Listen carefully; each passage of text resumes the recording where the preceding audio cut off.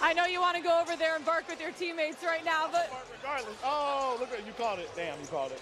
well, now they all come over here.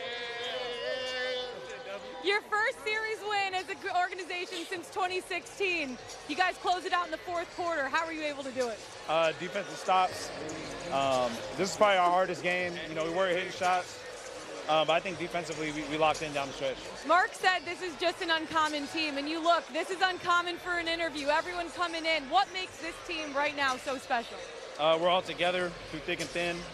The ups and downs of the season, you know, we've kind of hung in there together, and, you know, you kind of seen the result. Now, with that result, you guys move on to the second round. What's the mentality of the mindset like now after you close this series out? Take a shower and get on the plane. I love it. Hey, before the game, you taught me how to bark. You said you can't go in lightly. You can't tiptoe in. So you guys want to give a bark to end this interview or what? Yeah, why not? Why not? Congratulations, you guys.